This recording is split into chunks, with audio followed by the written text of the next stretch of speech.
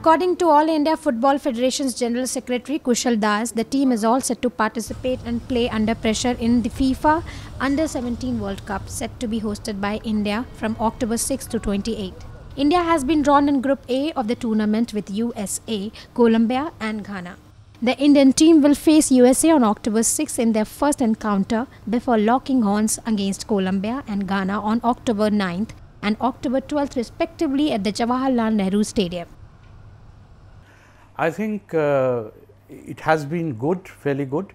There have been some problems, as we all know, but I think we've overcome those issues and the team is shaping up well. They are confident and I expect a competitive performance.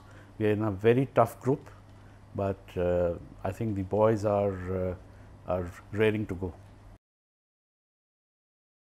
Yeah, he's a goalkeeper and he's 6 feet 5 inches, I think. Exactly, that is the a very promising talent, and the coach was extremely excited to see him because he wanted a big, tall goalkeeper.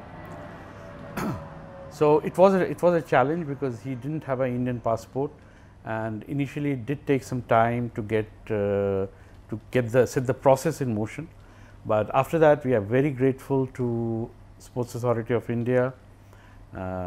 Mr. Patel, of course, took personal interest in it, and the AIFF also followed it up regularly. So this is kind of the first of a kind, you may say, of an NRI who did not have an Indian passport, or NRI athlete who did not have an Indian passport, getting one and playing for the country. So it could be a start of many such cases going forward.